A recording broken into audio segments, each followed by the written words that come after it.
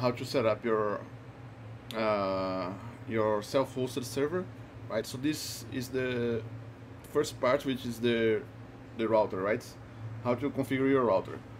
So first you go to this address here, 192.168.0.1, which is the same for every router. You must navigate to it from inside your local network, right, for it to be available.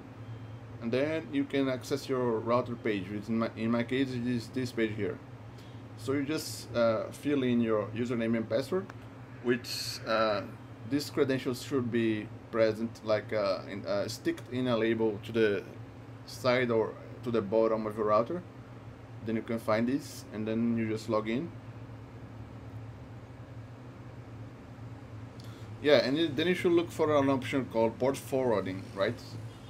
So in my case, it's here in advanced, so port forwarding, and then I need to forward the ports that I want to access from outside. For example, we're gonna access it from Cloudflare, right? So the port I want to add is port 80, so I just click add service. Then I could name it like HTTP port, something like that, and then it's port 80. I'll just do custom so we can see it more detail, right? So for example, you have a range of internal ports you want to map to. So in this case, I want to map ports 80 through 80, so it's just port 80 from the internal to the external, right? So this range 80 to 80 internal to this range 80 to 80 external, right? So this is all you have to do in most routers, but in my router's case, it adds an extra layer of security that it asks you to specify which device you're gonna forward the port to, right? For example, this will only work for one of my connected devices and not all of them, right? For example, if I click here, connected device, I can find the list of connected devices, right? So my MacBook Air internally is identified by this IPv4 address, and by this IPv6. And then I can add it, just click in here and click add.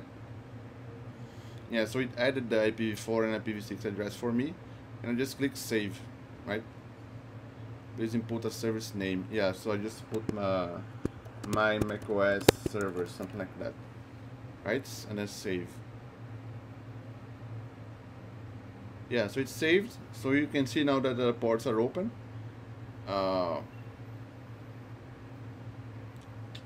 And yeah, you can check. You can usually check if you go to this thing here, portchecker.co. You can check if you can access your ports from an external address, right? It's portchecker.co to check if your ports are open to the external world.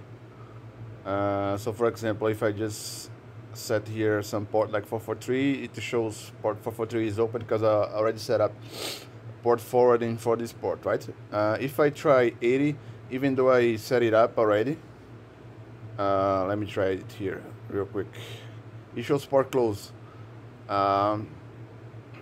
This is some extra protection here somewhere. I'm not sure how this works, but if you try to make a GET request to port 80, it will work, right? So it will also work with Cloudflare.